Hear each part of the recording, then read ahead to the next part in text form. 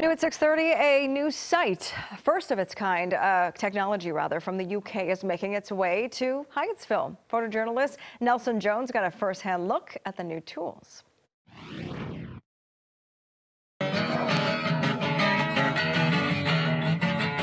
Today is parking day in the city of Hyattsville. We've claimed public parking spaces to transform into temporary pop-up parks.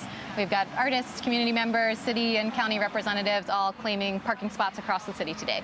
The goal of Parking Day overall is to demonstrate the use of public space and how we can engage the public in using some of these spaces that are usually claimed by cars. And the city today is sharing some information about new communications tools that we have. You can start the conversation and then you can give feedback about all the types of things going on in Hyattsville and what you want to see, what we can do better.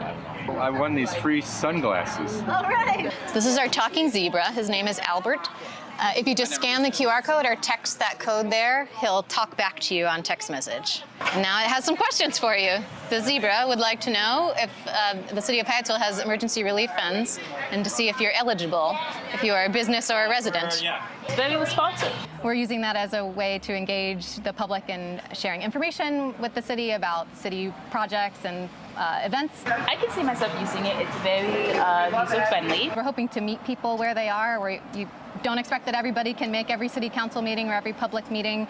So with these text furniture objects, you'll see around the city popping up trash cans and bike racks and benches that you can interact with and get more information about city projects, give your own feedback. This is new for the city of Hyattsville. The program is powered by a tool called Hello Lamppost out of the UK. We believe we are one of the first in this region to pilot the tool.